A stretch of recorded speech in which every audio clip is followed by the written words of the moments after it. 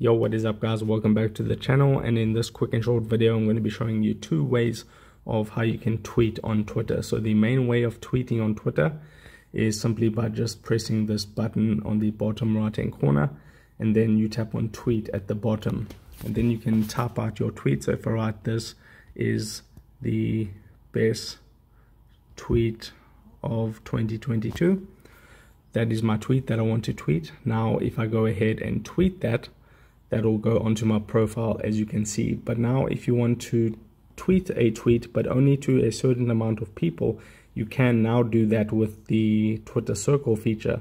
So if you tap the plus button, tap on tweet again, and then you just write out something random, and then you can see here where it says at everyone, you want to tap where it says everyone, and then you can see it says Twitter Circle with 7 people in my Twitter Circle.